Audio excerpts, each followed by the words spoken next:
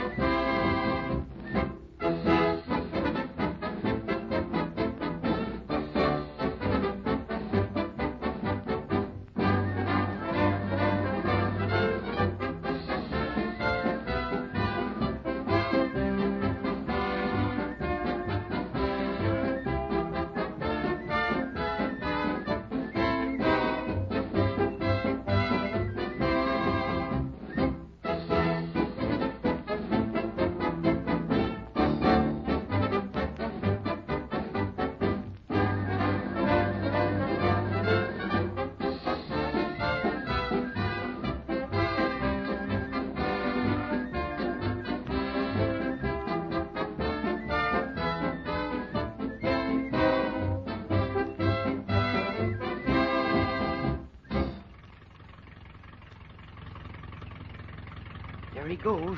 About a block away, McLeod. Oh, I see him. I've got good eyes. Well, don't bite back at me like that. I'm just trying to help you. If you want me to close up like a clam, I will. Heavens to Betsy, you'd think a man... Keep quiet. You're babbling on like an old woman. Oh, all right then.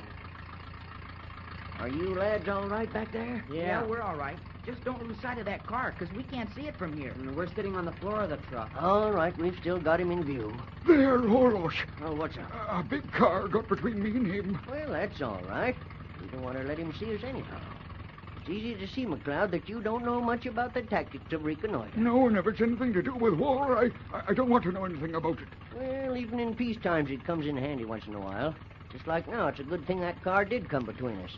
That rascal up there we're chasing happened to see us, it'll throw him off the scent. I didn't see the connection. Oh, plain as the nose on your face, man. Plain as the nose. Oh, go on with your story. Well, don't you see? If we don't make any attempt to pass that big car up ahead, he won't get the idea that we're a-following. Oh, you're right there, Corporal. I must admit it. Kid. What, man? The big car turned off to the right. Now I can see the man's automobile again very clearly. Aye, very clearly. He just turned on his lights. Aye, he did. Hey, look. Now he's making a turn to the right. Aye. That's the street that leads onto the highway, the main highway to Wardville. Oh, so that's where he's going, eh? What, to Wardville? Well, how can we tell so soon? Well, it's a logical thing to suppose. Wardville's a large city, much larger than Fair Oaks. And it'd be reasonable to suppose they'd take Harold Linwell where they'd be easier lost than here. Hey, are we turning? Hi, Jerry. The man in the other automobile turned ahead of us. He's turning up Elm Street. Oh, I see. Want me to drive for a while, Mac? No, I'm doing all right so far. Well, sure. I just meant that maybe you were tired. No, not yet. I'm not. I didn't think a youngster like you could drive a car, Lee. Oh, sure, Corporal Dent. I've driven cars since I was 12 years old. Yeah, what they don't allow young striplings to do nowadays wouldn't fill a postage stamp. Now, in our days, McLeod... I can. In our days, the baronies were tied to their mother's apron strings and then dumped out into the world without training to take care of themselves. Now, I'm in favor of the new way. I'm in favor of progress. Oh, what's the use of trying to argue with you? Say, doggone it, you turned out the lights. Do you want us to run into something? I turned out the lights, and for a very good reason, too. Oh, what is it, I'd like to know? It's because at this time of the night, if that man in that automobile ahead saw a small hardware delivery truck coming out up on the highway, he'd think something was muckle queer. Oh, I get it. That's a swell idea, man. Gee, I think it is, too. Well, I don't know now. I remember once... Oh, man, this is not the time nor the place to be spilling any of your recollections. We've got a job in our hands, and a mighty big one, and a hard one. Oh, all right. Say, you better come to a halt, McLeod. That fellow's driving into that gasoline service station up ahead. I will. Hey, what's the matter? The man's driving into the service station, Jerry. We man wait until he goes on. Oh. Is he getting gas or oil? Jerry, for the love of Mike, what else would he be going into a service station for? Well, gee, he might be going to use the phone. And that's exactly what he's a-doing, Jerry. He's telephoning to somebody. Well, how can you tell this far away? My eyesight's a heap better than yourn, McLeod. I can see him just as plain as day. Well, is the station man inside with him? Yes, he is, Jerry. Yeah, he's sitting right there in his chair reading something. Well, then that's swell. What do you mean, lad, swell? Well, don't you see, Corporal Dent? We can stop there and ask the station man where that fellow was phoning to. Well, I don't think we better do that. Oh, why not? Well, 'cause we might lose sight of the other car if we stop to talk. Oh, yeah, but... No, I well- think Corporal Dent's right, Jerry. Well, all right. Say, McLeod, if you thought to notice how far we've gone, that'll be a mighty important factor in tracing these fellas when we tell the government men about this thing. Oh, Losh, I didn't think of it up to this time, but we can watch from now on. Would you mind, Corporal? No. I'll keep the log from now on. Keep the log. Oh, what log? Oh, Jerry, you know what he means. Like on a ship. Oh, you mean a record of how far we've gone as we pass, well, landmarks, huh? Right, sure, my boy. Now, let me see. 24,792 miles on this thingamabob. I'd estimate we've traveled almost... There it goes again. Huh? Oh, about a mile. Now, let me see. Yeah, Jansen Service Station. All right, now I'm all set. Now, why don't you drive in back of that service station, McLeod, and then get out of the other side instead of turning that corner with the lights of the station full on us? Oh, good thought, Corporal. I'll do just that. Golly, I sure hope we can find out where that man's going. I'll bet then we'll be right there where Harold is. Corporal Dent, Mac, you're not thinking of going into a house where those men are you? Not a bit of it, Lee. Nope. All we want to do is to find out where that rapscallion's are going, and then go back and tell the government men about it. Oh, yes, I see. But suppose they might get away in the meantime. Well, I've thought of that too, Lee. Now, while you and Jerry drive back with McLeod here in this truck, I'll ambush myself and keep watch. Yes, but you haven't got a gun or anything to protect yourself with, in case they happen to see you, have you? No, sir, nary a weepon. But Benjamin Franklin Dent don't need nothing like that to guard himself. No, sirree, Bob. Give me a good screen of shrubbery and nobody in the world could ferret me out. Mm-hmm. Oh, hey, rein in there, McLeod. Rein in. What's the trouble, the Can't new? you see, man? Why, he's turning right into that side road. Oh, I do see him, the new. We'll wait here just a half a moment and then drive on and follow him up there. That's the tactics, McLeod. You'll have to slow down on that dirt road, which it must be because there ain't no signs. Are we stopping again? No, lad. No, the other car's turned into a side road. We're waiting a minute or two to let him get ahead of it. Oh, I see. Well, gee, let's don't lose him. Oh, we won't, Jerry. We won't. Don't worry. Not with the eagle eye of Benjamin Franklin Dent on him. All right, McLeod. Now we can go on. Yeah. Let's see now. To this turn, it's 24794. Yep. That's what I'd have reckoned it. 2 miles from the gasoline station. Say, it's getting awfully bumpy. Are we on the dirt road now? Yep, that's where we are, lad. Say, you better take it a little easier, McLeod. I will. Huh. Look. Yep.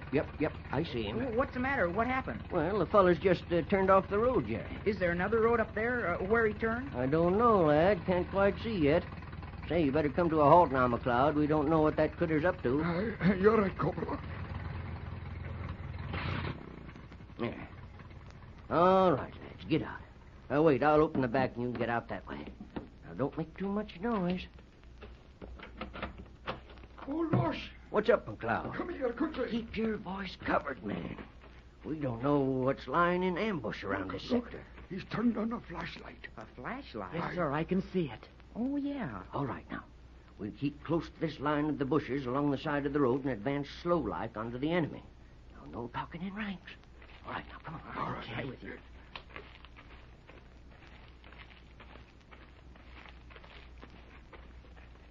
Hey, he's walking up through the clump of trees. Yeah, we can tell by his flashlight. Better not talk for a while, lads. Yeah. Say, there's a house. Some kind of a building up there in them trees. You're absolutely right, Corporal. Looks like a shed. I know what that is. It's an old outbuilding on the Hazlitt farm. Hazlitt Farm? Yes, sir, Bob, that's what it is. This is the road that runs along the north side of Aaron Hazlitt's farm. I recollect now I've seen that from the back stoop of the farmhouse. Well, then, that must be where they're keeping Harold. No doubt of it, Lee, no doubt of it. Well, now, to get back to Fair Oaks and tell them government men about this. Come on. Hey, wait a minute. Hey, what's up? What's up, Jerry? What's up? Well, listen, what's to prevent those men from leaving here while we're driving back to Fair Oaks? Say, that's right. You're absolutely correct, Jerry. Hey, I've got an idea. Yeah, what, Lee? Well, I'll crawl up to that car and take the distributor head off. Oh, no, Lee. You might not do that. It's too dangerous. Danger be hanged. The lad's right, McLeod. It's the only way to be sure the rascals can't leave without walking. And you can mark my words, that bunch won't risk walking down a lonely road this time of night with a young lad wearing a Fair Oaks uniform. Well, no, I didn't think it. Oh, quit your sniveling, McLeod. You're worse than an old she-bear with a newborn cub. Hey, Lee. Yes, sir. We'll removing that what you call it? Distributor head? Yeah. Will that keep the engine from running? Oh, you bet it will. It won't run at all. Well, then, go to it, lad. Go to it. I'll go with you, Lee. Okay, come on. Oh, gosh, I'm a wee bit afraid. Oh, it's all right, Mac. We'll be careful. Come on, Lee. Well, good luck, lads. We'll be standing guard. Careful of that vine there, Jerry. Okay, got it.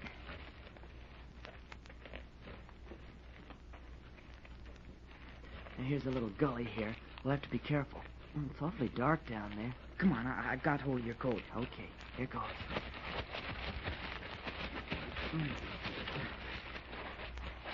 Now, up the other side. Oh, swell, we made it. Well, there's the car just ahead of us. Yeah. Jerry, you stay here right behind this bush, and I'll sneak up behind the car and along the side. Well, why don't I go with you? Because they're more liable to see two of us than just me alone. Well, okay. All right, here I go.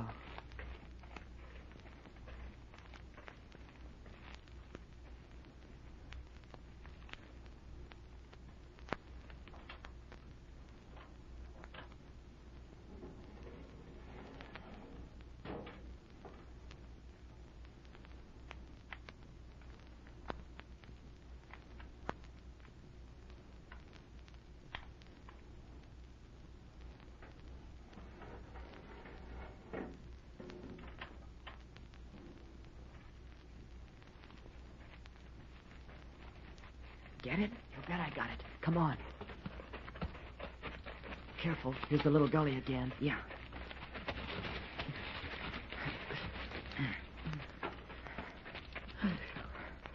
There's Corporal Dent and Mac, right over there. Yeah, I see them.